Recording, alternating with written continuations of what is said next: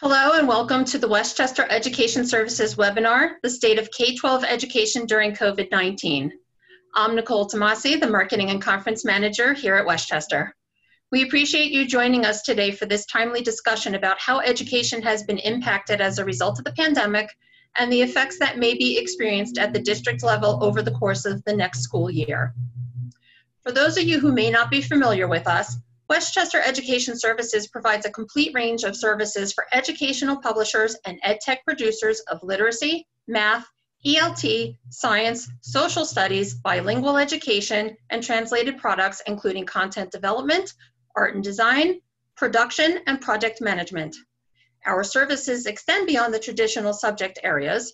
We create content for social, emotional learning in order to meet the needs of the whole student, and we provide product reviews of educational materials against our culturally responsive education rubric to ensure that these products are diverse, equitable, and inclusive. Before I introduce our moderator, please note that your microphones will be muted for the duration of the webinar. We received some questions for our panelists beforehand and invite you to enter questions in the Q&A window that should be at the bottom center of the webinar window. We'll answer as many questions as time allows, and you'll receive a recording of today's session along with the Q&A transcript in the next day or so. We're going to begin the discussion with this poll that will be showing on the screen in the next few seconds. And with that, I'd like to introduce our moderator, Kevin J. Gray, President and Chief Content Officer of Westchester Education Services. Thanks, Nicole. Thank you, everybody, for being here. We have a really what I think is a really interesting and engaging set of questions here and a great group of panelists. Let me introduce the panelists. Because I want to make sure we have time for questions at the end, I'm going to do a very brief introduction, but Nicole can share a link to the larger biographies on our website. So first we have Kathy Mickey, who is the managing editor and senior analyst at SIMBA Information Education Group. Kathy is our industry observer in this call. Then we have Sara Kloek, Senior Director of Education Policy for the Software and Information Industry Association. Sara brings a policy perspective to this call. Then we have Jocelyn Rhynard, who's Vice President of Dayton Public School. She's Vice President on the Dayton Public School Board. So she brings the vantage point of a mid-sized urban district that serves about 14,000 students. And then finally, Dr. Rosanne Fullam, who is a compliance monitor and special education teacher at West Rocks Middle School in Norwalk, Connecticut. She brings a classroom perspective. She is celebrating the beginning of her 42nd year in the classroom. So thank you, everyone. We'll let the poll run for a minute. And while we do that, let's kick off with the topic on everyone's mind and what we were all just chatting with a second ago, back to school plans. So there's a lot of different variants. It seems like it might be a bit of the wild, wild west out here. Rosanne, why don't we start with you and then we'll go to Jocelyn, since you two are the two closest to really the classrooms themselves. Rosanne, what is your district doing and how are you preparing for next year?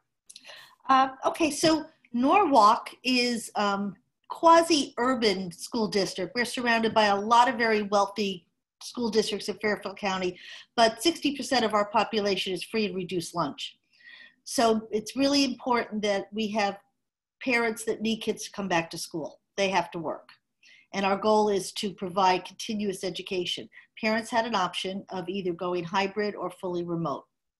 I'll talk about the remote in a minute, but the hybrid model is only going to be in middle school and high school. Elementary students are going to be brought back 5 days a week if their parents want them in school.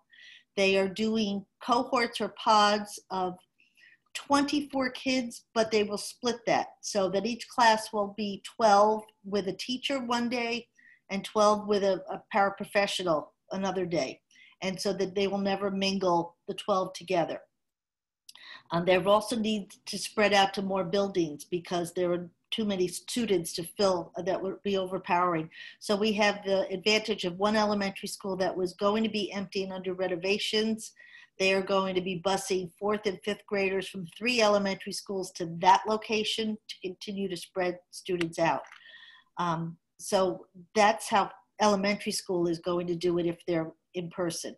Obviously, desks are going to be 6 feet apart, trying to work all that out. Teachers had to go in and take out as much of their personal things as possible to make room. Middle school, where I'm at, will have an every other day model. So if you're sending your child to school, they will go to school one day and the next day will be remote in order to keep the numbers in classes down. And lunches will be breakfast and lunch. We serve breakfast to everybody. Breakfast and lunch will be in the classrooms. Carts will be brought around and you will just have to take from the cart, no going to the cafeteria. We are going to have recess. Middle school is going to be on a bit of a staggered schedule so that we never have more than a certain amount of students in the hallways.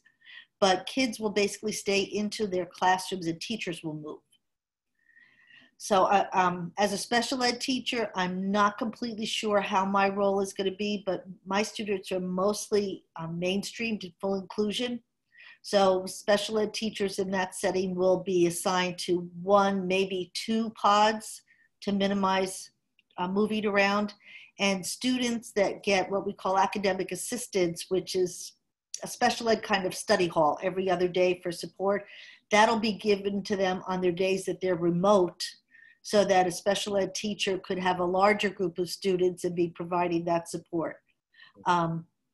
Again, this is hypothetical because our numbers are really good right now. In Connecticut, we're probably one of the best in the state, but that could change.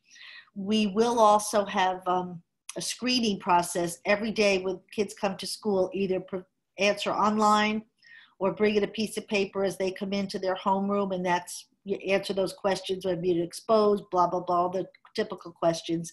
And the first 15 minutes of homeroom is going to be focused on social and emotional learning, just to kind of make sure kids are feeling safe. That's as much as I can tell you in a nutshell because it hasn't happened yet. High school is going to be somewhat different, and I can't really speak to that specifically, but they will have a little more movement. But again, they're trying to minimize how many students cross paths at any one time. And if the numbers change, then everything else will change too. Okay, excellent. We have been told, though, the teachers are expected to be in the building every day, all day. And I appreciate that because that's where I want to teach. So even when you're teaching remotely, to be in the building. Classroom. Okay, and you brought something really interesting. You're in a part of the country. There was an article that came out in the New York Times today showing a map that I think was Harvard Institute of Health that had shown kind of where it might be safer to open schools and less safe. And the New England area seems to be much more on the safer side.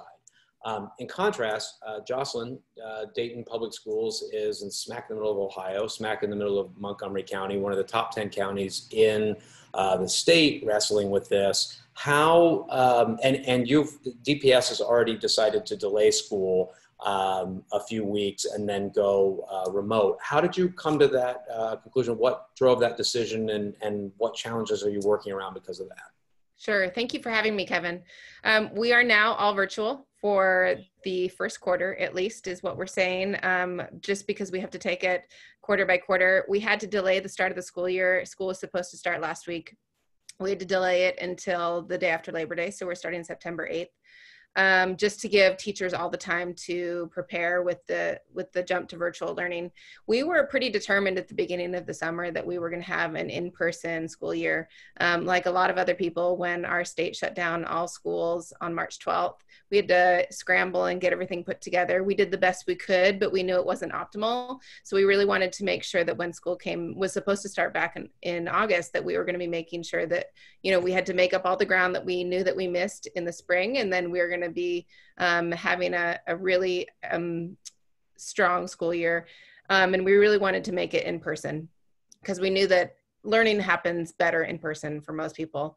But as the summer went on, the numbers in Ohio got worse and worse and worse, particularly in Montgomery County, particularly in the west side of Dayton, which is where a large portion of our Black population lives.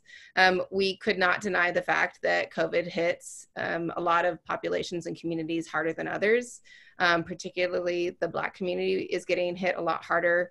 And so when we saw the numbers go up in Montgomery County and in Dayton and in West Dayton, We knew that this was not a risk that we were willing to take. And at a certain point, we said, we cannot open our buildings again. We tried really hard to find every single plan that could be an accommodation that could possibly present less risk to our teachers and our staff and our students. We thought about the staggered start. Like Roseanne, we have a very high poverty district. Most of our students are actually free and reduced lunch. Dayton has a 30% poverty rate. And we knew that if we're going to be going back in person, we had to try to make it work for everybody. So the staggered start wasn't an option for us in terms of thinking about the parents that would have to find childcare for at least one of their kids. If they have more than one child, what if one child was on one track and another child was on another track? The daycare, trying to find it for parents would be too high of a burden. And so we held out as long as we could, but the numbers were, we couldn't deny that they were getting worse and worse. So we decided a few weeks ago that we were going all virtual. And so I'm guessing you're watching the numbers in the area, and that will inform, and I think this is probably true of everywhere, that'll inform what the next quarter and the next quarter look like. Yep. We're going to wait and see what things look like in October. It's too early to say. We all want to know, right? That's why we're here. Yeah, yeah. All right, so Nicole, this might be a good time to show the results. So what do we got here? So it looks like the majority will be, has a choice of online or in person, which is very much where Dayton Public was, as Jocelyn said earlier this year, or part of the week in person. So it doesn't look like it's online for all of the year, or even first part of the year seems to be, those seem to be in the minority. So, okay, interesting. Sara, you are seeing, I don't see Sara here. Did she drop off? No, I'm here. Oh, there you are. Okay, just dropped off my screen. So Sara, you have a different vantage point. You're seeing this at a much higher level. What are you seeing from a policy level? What are states and districts, how are they exploring this? Well, this is hard. We've seen a lot of talk over the past, I just did a quick count. It's been 6 months that we've been doing this. The time has flown by, and it's also been like the slowest 6 months of probably everyone's lives. But we've seen different things coming down from policymakers at the federal level, depending on the day. That has made the jobs of people like Jocelyn a lot harder to figure out what is best for their communities, to not have some help from the congressional and federal and executive branch, those leaders. But it is really how our system is set up. We have set up our school systems in this country to lean towards local control. So giving folks like Jocelyn, again, a lot of control in these situations and ability to make these decisions. But I think that there is no good answer for this that policymakers are seeing, because they aren't going to be able to make everyone happy. And that makes elected officials really nervous when they can't make all of their constituents really happy. So I think that's why we've seen a lot of people changing their tone on whether it needs to be in person or out of school. And I think I've even seen parents struggling with the decisions too, whether or not they send their kids to school full-time or hybrid or online. And I think there is no right answer, and we're seeing that at all levels from all decision makers, whether it's a parent or whether it's the president. Yeah, no, I agree. So lots of challenges around this. It sounds like even in the best of situations, there's some remote learning, which has its own challenges, particularly around equity and access. And it presents challenges for the companies who are also trying to drive, drive curriculum for the program. So Rosanne, I want to come back to you. You talked a little bit about this, but can you tell us more about special needs students, how they're being impacted by remote education, what specific things need to be thought of, and then what can be done to lessen the gaps?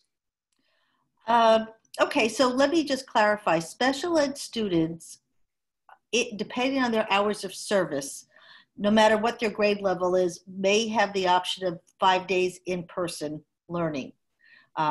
Those students who are in more restrictive setting and require more supports will be able to come to school every day, even in middle school and high school. Related services such as speech, OT, PT will be delivered remotely because those specialists would typically be in multiple buildings, and we don't want to have that cross-contamination or whatever, go moving around like that. So that's what I know about those services. As far as my personal experience this past 2.5 months, I found that some of my special ed students, and again, the students I deal with are primarily fully included, learning disabilities, some other issues, but really they're capable of being in typical general ed classes with supports. Many of them did better remotely if they had a couple of things. If they understood how to use the technology, and if they had some support at home with parents. It didn't mean a parent had to be there all the time. I had a lot of working parents who were right on top of things, who we would text each other. I shared my personal cell phone number with all my parents and all my students. Nobody abused it, but parents who would reach out, or, you know, I'd say, where's Johnny? And a parent say, he'll be there in 5 minutes. So a lot of kids did better. And one of the reasons is because they didn't have to posture in front of peers. There was an anonymity, so to speak.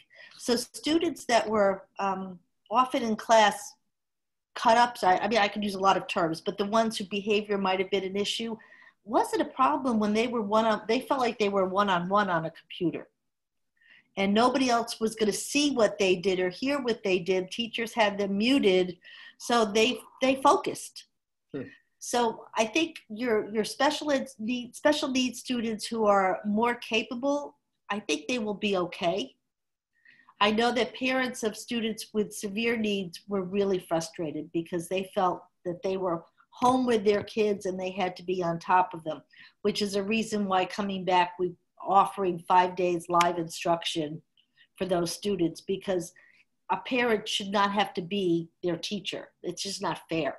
It's not fair to the student, it's not fair to the parent, and the teachers are not being able to do what they need to do with those students. So, you know, we've all our PPT meetings though will be remote. No parents will be allowed in the buildings at all. I think the gap may widen to some degree, but I'm not as terrified of it as I was 3 months ago. That's good. That is much more of an optimistic outlook than I expected, and that's interesting. I hadn't considered students who may be acting out and the advantages that kind of that anonymity bring. Now, related to that, though, so Jocelyn, as I said before, and as you noted, Dayton has a high poverty rate. You're dealing with 14,000 students in an urban setting. Access just to the technology itself is what I know was a problem. What are you doing to address that? How is DPS trying to help those students? So I'll first explain. In the spring, when we went virtual with almost no notice at all, we scrambled as best as we could. The announcement came March 12th. We had an emergency board meeting on March 13th. And by then we had already had the curriculum team pull together 12 teachers, I believe it was, to make videos that were going to be streamed on our DPS channel and on YouTube and our local public broadcast company to, you know, push these lessons out to students. We were not able at that point to pass out laptops to every student. After about 2 weeks after, you know, getting the laptops cleaned and formatted and ready to pass out, we were able to pass out one per household. But we didn't have, not everybody had access to reliable internet. We put mobile Wi-Fi hotspot units on school buses and drove them around the city on a regular schedule, so people knew that at 2 o'clock on Tuesday they could access Wi-Fi close to their house. It wasn't great. It was the best we could do at the time. We're in a very different position now than we were in the spring. I will go back. When we planned on having in-person school earlier this summer, we did have a remote option for parents who didn't want to send their children to school. And if parents chose that option, they were going to be directed to a third-party company that would be providing teaching for that student. When we decided to go all virtual, we decided that we were going to be having Dayton Public School students teach Dayton Public School. Dayton Public School teachers teaching Dayton Public School students. We really wanted to preserve the relationship that teachers had, keep those ties really close, knowing that lots of students know their teachers already. They've had older siblings that have had them. It will make for a better experience. And we will be having as close to a classroom experience as possible. We're going to be having rooms where there will be class in session. Everybody is expected to show up on time. We're still mandated by the state to have a certain number of instructional hours for the entire school year. So students will be on probably longer than most parents like me want their kids on a screen, but we'll have the ability for students to be together in a classroom. And then the students that are special education will be pulled out by their special education teachers and have that one-on-one learning. We have had, thankfully, access to CARES money. So we were able to buy Chromebooks for every single student in our district, and every household that needs it is going to have a mobile Wi-Fi hotspot unit. So we are in a very different place, thankfully, and we're hoping that it can provide a start to a better school year. It's going to be much better than in the spring, and I'm really excited to see how the teachers are able to adapt to it. And like Rosanne said, a lot of students did really well with this. My own kids, I have 4 kids that are in Dayton Public School. They miss their friends. I was pleased to see how some of them kept up their studies despite not having the really good peer pressure that you get that some students get from their friends. It's been hard for a lot of other students. So, but I think we are lucky in that the equity piece is not something we're struggling with now as we were in the spring. That's terrific. That sounds, I remember that in the spring. It was, I thought the district did a really good job with the resources that you had, but it was a bit of a, I think, and this is probably true for most districts, a bit of a struggle. Oh, how the heck do we pull this off? So I'm glad to hear that the summer and the planning helped. I want to switch gears for a second. Kathy, how are you seeing companies adapt? You've got an overview of the industry as an industry insider. Who's doing what, and what sort of things look really promising, and what sort of companies are, maybe, what types of companies are maybe struggling a bit?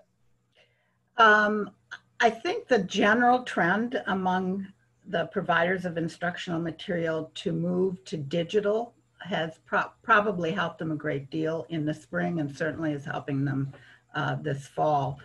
I think there was a certain amount of frenetic activity and not a small bit of panic in the spring because of the pace at which this had to change. Interestingly, one of the first companies that I spoke with was Learning Without Tears. Its main product is handwriting, and they were getting, Terry told me they were getting inundated with calls from parents wanting materials of all. I don't think that's a company I would have thought of, first of all, in terms of requests, but they were getting it. And they said that one of the things that helped them enormously was that they had previously done a lot of work with professional development, with occupational therapists and other professionals. And so they had the kind of PD programs put together that they could easily transfer to parents who are looking for help. And I think that is one of the keys, especially this fall. If companies didn't have it ready in the spring, they need to be prepared to help parents who are dealing with their products at home and online. The other thing we noticed in the spring was a real uptake of various academically based apps. We do a quarterly compilation of how the apps are doing on, like at the Apple Store and Google, and I think it's Google, Amazon, and the App Store, the Apple App Store, and what the top selling apps or the top free apps are. And there was a lot more academically based, whether it was something to do with calculus or it was something to do with reading. Parents were really going after the apps. As the problem in the spring that I heard most of all in terms of the companies was the inability to get a hold of anybody at the school district. And I think it was because school district personnel were absolutely trying to cope with the whole situation themselves, and talking to salespeople was not the object. Since then, there's been more conversations, and the materials that will work in both places, that can be toggled back and forth between remote learning and in class, are probably the materials that are going to do really well. Anything that is complicated for parents or the student probably is not going to do well, because it won't get used. And I think by and large, certainly the traditional companies have made that were first in print, have made their materials available digitally and have been doing so. So this is not necessarily something new. On the flip side of that, print materials are still being used, and the uptake of them at home, how they're getting them, I'm not quite sure, but I do know of one instance, I think it was in North Carolina, where last spring a teacher actually collected the physical textbooks and various materials and drove them around the county to various homes, because there are places where kids don't have internet and they need that, the physical materials. Yeah, I think that if I'm not mistaken, if it wasn't DPS, it was one of the neighboring schools where they were printing out packets and you could pick up packet materials. Yeah. There was a lot of that in the spring, and I think that's easier, it's probably easier to work with for a lot of people. And it's very hard to deliver a digital program if kids or parents and their child are having to drive to Taco Bell and to use the internet in order to access the materials. It just doesn't work that well. Yeah, no, I agree. Let's go back to this idea of access and equity. I mean, COVID-19 is obviously the big story for the year, but so is the Black Lives Matter movement, right? And so, Kathy, let's stay with you for a second. How are you seeing, and you did a story recently on the capitalization of the letter B, for instance, in material when talking about the word Black. How are you seeing the Black Lives Matter movement impacting curriculum companies? I think they're on two levels. I think on company operations. I think if there isn't already, there will be more of a look to integrate their own staff, expand their own staff to, and I think that's included, but are beginning to be included. Certainly the number of people that I deal with has broadened in terms of background and ethnicity. But still, the last time, we were at big conventions, they were pretty white, pretty male, and pretty old. So that world, the publishing world, still has to change a bit. But the areas where I think you'll see really big change, and I think there's interest in change, is in English language arts and literature.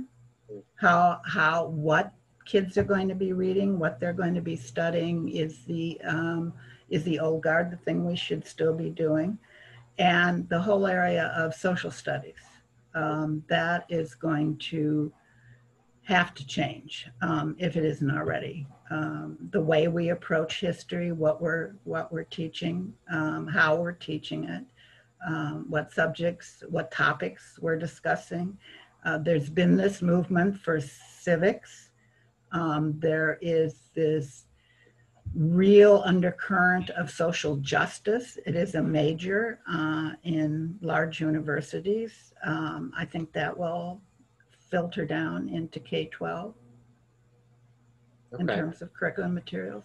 Yeah, no, and we're seeing some of that too. I mean, as Nicole mentioned at the outset, we have been reviewing customer materials looking for bias and ensuring equitable coverage. And we've had a huge influx of companies coming to us asking for that very thing. Jocelyn, you're in the role of helping buy or evaluate materials for schools. How does this change what you're looking for, or does it? Has the district been looking at this for a while? What does this mean for your perspective? So I'm really lucky in that the district that I serve in, and that the board that I work with, this is a topic that we have been talking about for a very long time. Since the 3 years that I've joined the board, it's part of every single conversation that we have. Is this an equitable choice? What are we doing to ensure that we're providing equity to all of our students? And, we talk about equity for our students and for our teachers and for our staff. And so I'm grateful that this is not a new conversation for us, that we're changing. I won't say that we're not changing. We're adjusting with the way that the conversation is changing around us, and making sure that we are staying in the forefront of, just because we were having this conversation in February doesn't mean that the conversation hasn't changed into something different now. In June, we passed a resolution as the school board condemning the killing of George Floyd. Our teachers union president released a statement committing to Black Lives Matter. We've been having conversations about making sure that we have a culturally responsive curriculum, and we're making sure that we do everything we can to provide that in terms of language arts and the exposure that we have. Making sure that we are having conversations that truly reflect the community around us. But I'm really excited to see the ways that it's going to be different this year. We haven't started having those conversations yet as a board in terms of curriculum, but I think that there's a real opportunity to change the way that we talk about it. We might have had a good culturally responsive curriculum before, but I'm excited to see the new materials that we bring in, the ways in which we adapt and adjust to the ways that our students are seeing on the ground. We have students in high school that I saw in some of the marches around our town, and I'm excited to see what they bring to the classroom, as well as the teachers and the staff as well. Equity in our town, which is a very segregated city with a very long history of segregation and integration, it's a touchy subject. Not everybody is in the same place. And we're trying to make sure that we have conversations that are mindful of the fact that not everybody is coming from the same place, but still going forward. And I think that there's a real opportunity to reevaluate what we're doing, and making sure that we are staying at the forefront of what we understand to be the most equitable in terms of, how we serve our students, but how we educate our students as well. Excellent, excellent. Sara, what are you seeing from a policy standpoint? Anything? Is there movement at the state level to incorporate some of this in, or is it still too new to tell? I think it's too new to tell. I think that there was some activity at the state level a little bit in June, but state legislatures have mostly been out, aside from emergency sessions, since May. Most of them don't go back in until January. And federally, we haven't seen a lot. I guess we can point to the CARES funds as trying to address some of the equity issues. Jocelyn mentioned that they're using it for mobile hotspots, for folks that don't have internet at home. But I think we're still early. Policymaking takes a really long time at the state and federal level. So I think we probably won't see a lot of activity on this until specific to education for several months. But again, a lot of the activity there starts at the local level. So what folks are doing at the board level, what folks are doing at the school level is really going to be impactful for what state and federal policymakers decide to focus on in the new, I can't believe in 2021, I can't believe it's almost 2021. Do you see that the results of the 2020 election may sway it in one way or the other, or that there is an election coming? Do you think there may be calls in one way or the other? Yes, I think that this year is a pretty impactful election, no matter what happens. So I think we will see whoever wins in November, I think will sort of decide a lot. I mean, we're probably nearing SIIA reauthorization. We're nearing we're past reauthorize. I know this is focused on K-12, but we're past reauthorization of the Higher Education Act. I think a lot of those discussions are going to start happening on what the federal policies are going to look like. So who wins this year is probably going to make a lot of decisions that will be impactful for many years to come. Okay, yeah, interesting. One more question, I'll just open this up to the group. What are schools wanting from ed publishers and ed tech companies to better support the teachers and the parents? Are there, I know, Rosanne, when you and I were talking earlier, kind of prepping for this, you mentioned PD, right? Lots of PD, both for the parents and the teachers.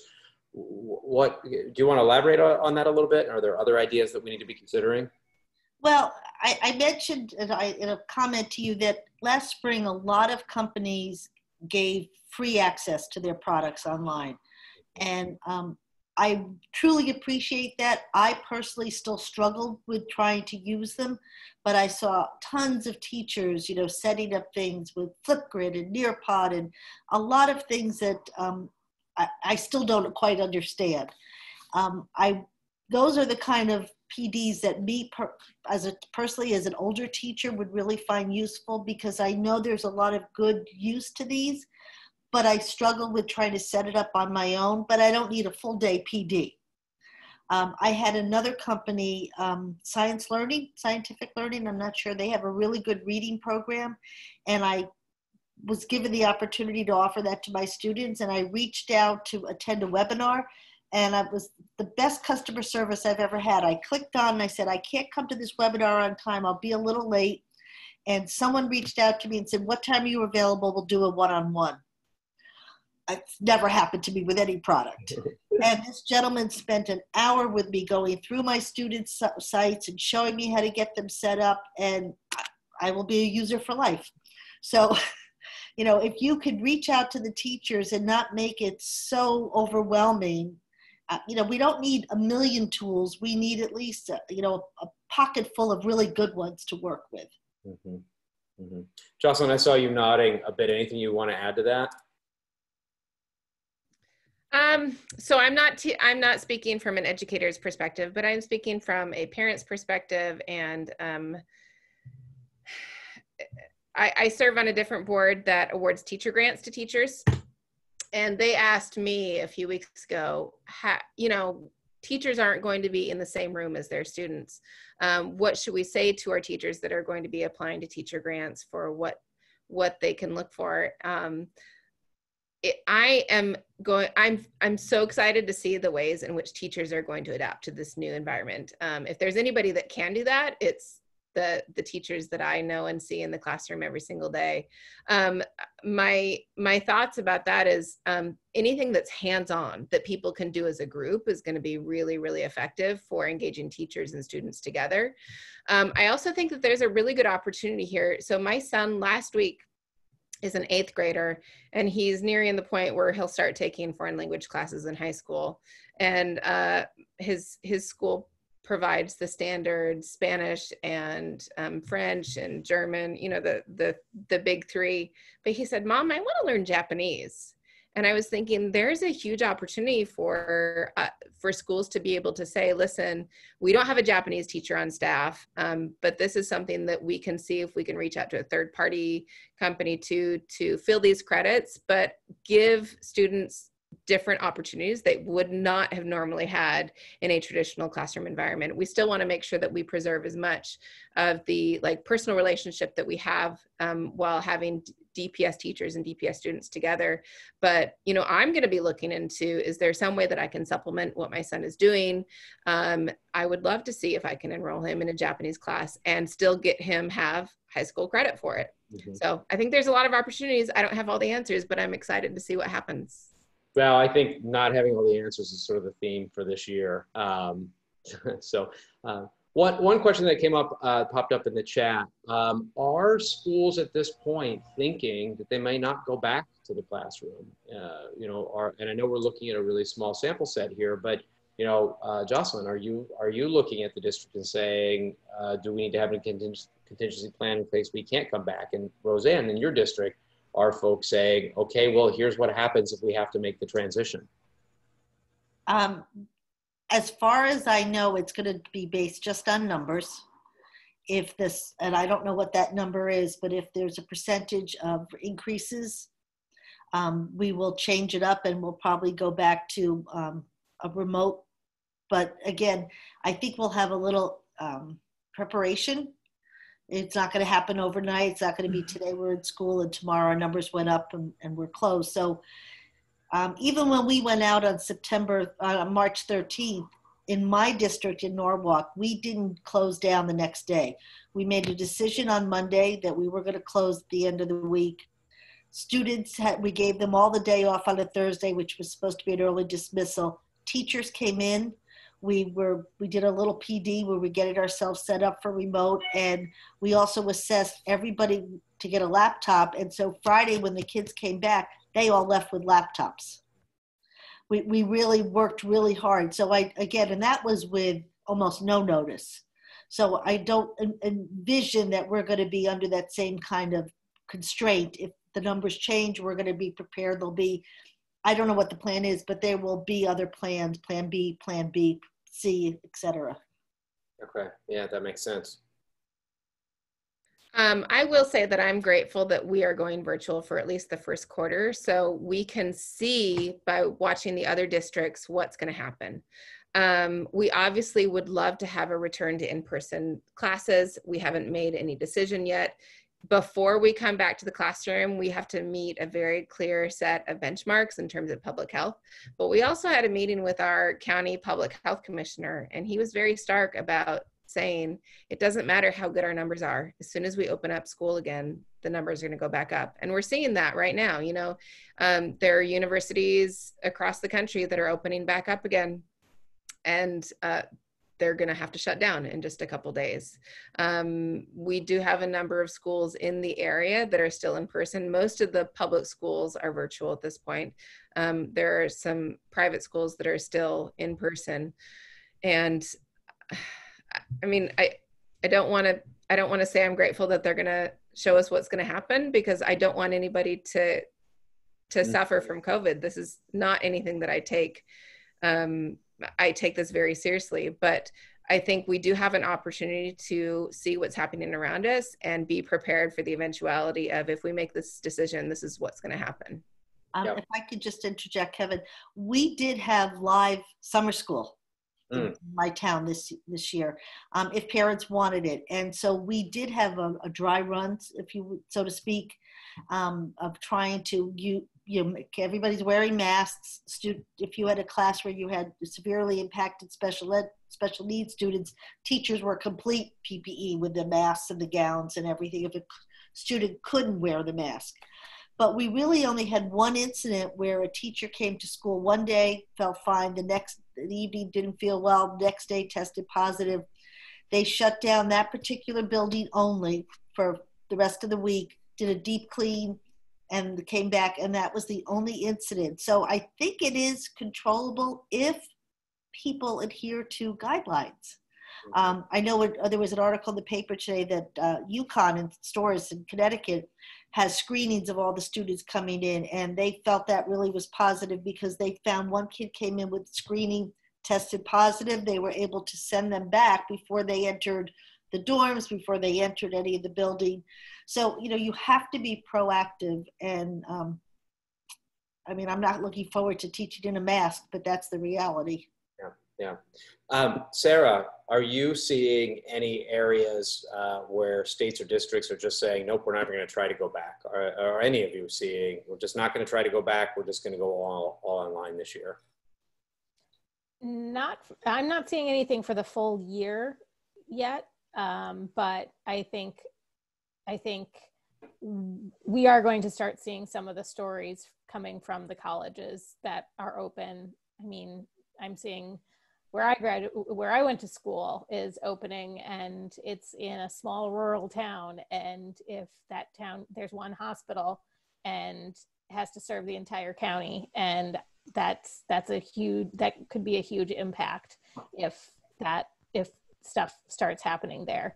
So I think we will see, but again, like I said earlier, policymakers, this is a really hard thing because no decision is a good decision. All decisions, you're choosing from a lot of bad choices, and this is not where people want to be, and these are not decisions that are fun to make or easy to make. So I think everyone's learned a little bit of grace over these past several months, but emotions are running a little high too. So I think it's going to be hard, and I know we all know that an election is coming up, and I think we're going to see a lot of those emotions running a lot higher, and I think the rhetoric is going to get a lot more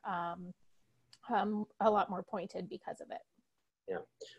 So we've got about just under 15 minutes left. I have one more topic that I want to touch on, but I want to make sure that we have time for, I've gotten 5 or 6 questions that have come in.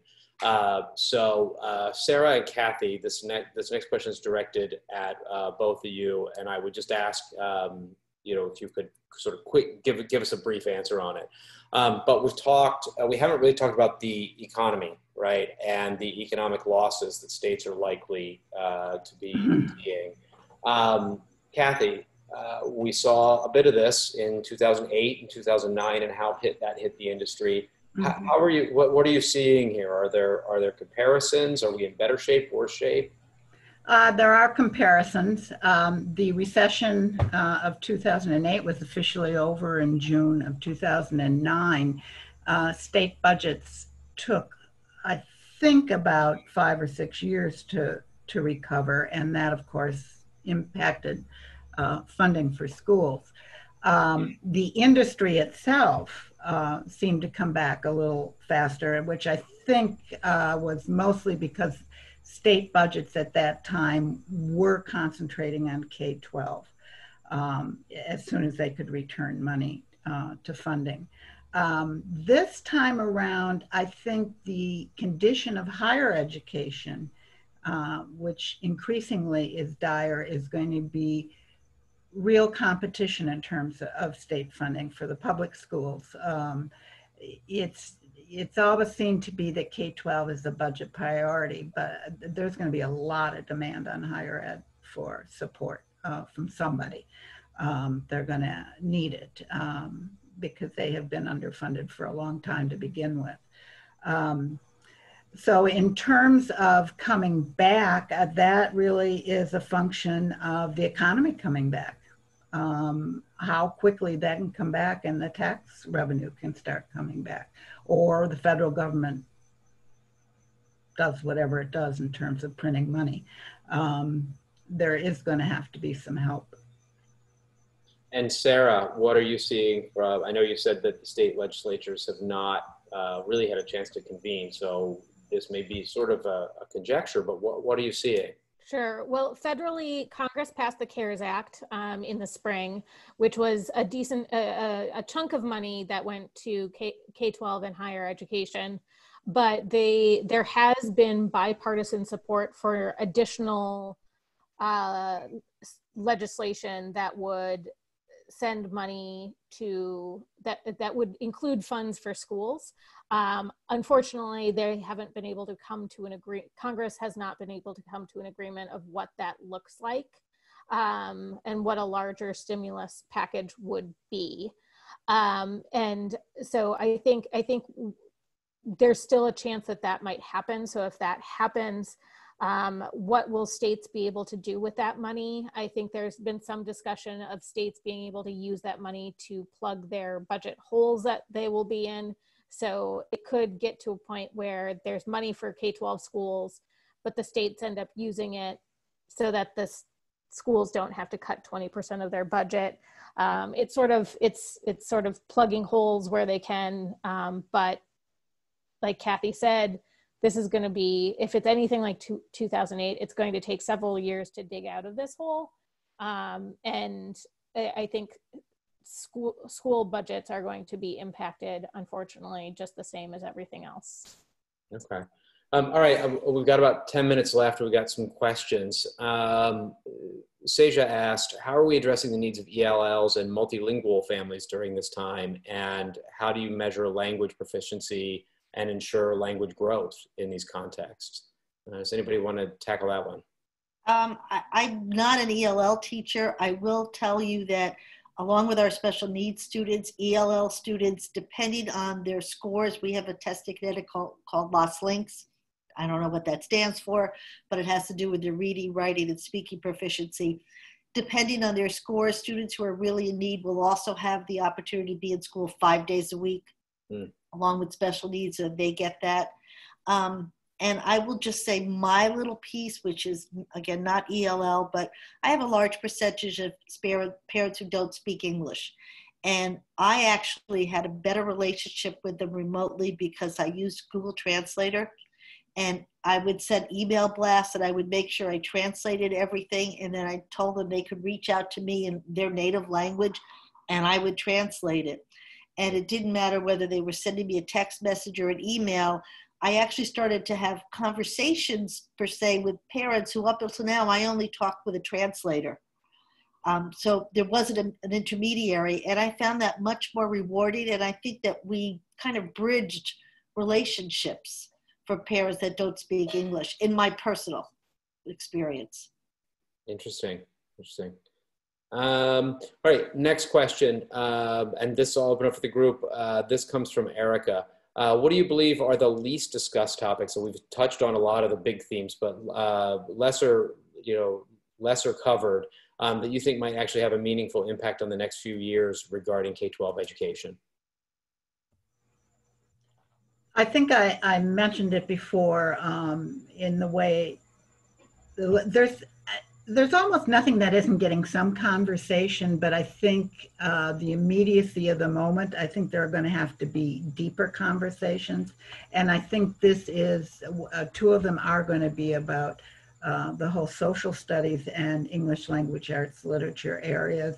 That is going to take some real conversation about how, not just what kind of curriculum to make, but in schools about how we want to approach that. Okay. And what changes need to be made. Good. And Jocelyn, I thought I saw you about to jump in as well. Anything to add? Sure. I'm going to go a completely different area. I don't feel like we are talking enough, hearing enough from our legislators at the statewide level about standardized testing. We are at a very unique juncture. So I'll give you a little bit of DPS history. We're one of the lowest test score districts in the state. We narrowly avoided state takeover last year. We're really proud of the gains that we made. We are really, really concerned about what a very necessary virtual education, but what a virtual education is going to do to our standardized test scores. We got a pass last year when everything was suspended in March. But as of now, we still have all the mandates from the state in terms of, like what I mentioned before, the in-classroom instructional hours, the standardized testing.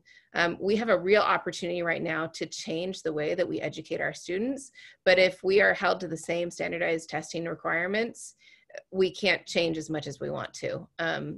if I could wave a magic wand, I would like to eliminate the standardized testing experience that we have right now for 5 years and see how our teachers adapt. I'm so worried about what we're going to have to do and what we're going to face this year because of that. Interesting. Yeah. No. I'll add to that. I think there's been some discussion. The CARES Act did allow the Secretary of Education to waive certain rules. And she did waive the assessment requirement for this spring. And I know that there has been some discussion about what assessments need to look like in the future, whether that is, because we're going to need to figure out where kids are and how to go about doing that and how to go about addressing or identifying the interventions that kids need. What is the best way to do that? And I know that I have heard discussions amongst diverse groups of people about whether or not those assessments need to just look at where the kids are and not be punitive on the schools, and what that should be and how long that would go. So I think there's some of those discussions happening, but I really think it's a good conversation to keep having as we figure out what kids need. And I'd like to piggyback on that really quickly, Sarah. You're absolutely right that we still need to make sure that our students are making gains and getting the education that we're trying to give them, but not having the punitive aspect of it. I think that speaks more to the struggles that Dayton in particular has had. But to go back to the equity question, the educational divide between districts that are wealthy and not wealthy is stark. We know that, educational, the standardized test scores are very much a reflection of the wealth of the district. And a district such as mine that has a high poverty rate, that already deals with lots of educational equity issues, we're right next door to some really wealthy, high performing educational districts. A lot of their students are going to be fine in ways that our students are. And we need to make sure that we do not punish students for the fact that we are in a very new environment and we're all adjusting, and some students just aren't able to access education or utilize education even with the opportunities that we're giving them. We just need to make sure that we are handling things with grace and trying to provide a high quality education to every student without punishing the districts for things that are beyond our control. Excellent, thank you. We have two questions. One, I don't think we're going to get to from Terry, who's an intervention specialist, but I think Roseanne, you're well poised to answer that one. So I will send you that in email, and then Nicole can connect with Terry on the answer to that one. And then the last one came in through the chat. Jenny asked how this is impacting the media center and school library. How's it changing the needs of the media specialist, which is not an area we've discussed at all. Anyone have any thoughts about that? I don't have any specific thoughts, but I know my school is going through a huge change. We completely ripped out all the bookshelves over the summer, and the library is going to be a real center. I'm not sure exactly how it's going to be used, but the person who's taking over the position is really poised to provide tremendous support and technology and digitally for teachers and for students so that things could be done online. I will miss the old-fashioned library, but I know there's big changes there. I can't say specifically what they're going to be, but they're in the works. Okay, so yeah, I think we don't know, which is again sort of where we are. Well, thank you, everyone. We've reached the end of our time. I appreciate all of my panelists. Nicole, I think you had a couple of words you wanted to add, so I'll turn it over to you. Thank you, Kevin, and thank you also to Kathy, Roseanne, Sarah, and Jocelyn for sharing your observations about how the impacts of COVID are going to trickle down, to schools as they begin the year. For all of you who joined us today, thank you very much for taking part in the discussion. We received some really excellent questions, and we look forward to sharing out the recording of the webinar along with a full transcript of the questions and answers so that you can watch it or share it with colleagues who weren't able to join us today. If you'd like to learn more about the products and services that Westchester provides, you can visit our website at westchestereducationservices.com. I also put that in the chat area. And if you have any questions or comments about today's session, you can email me directly at nicole.tomasi, that's 1 M 2 S's, at westchestereducationservices.com. Last but not least, there will be a brief 1-minute survey at the conclusion of the webinar, and I would really appreciate if you could share your feedback, because that helps us to bring you additional content that is of interest to you. So I want to thank everybody once again for joining us for this discussion, and I hope you enjoy the rest of your day.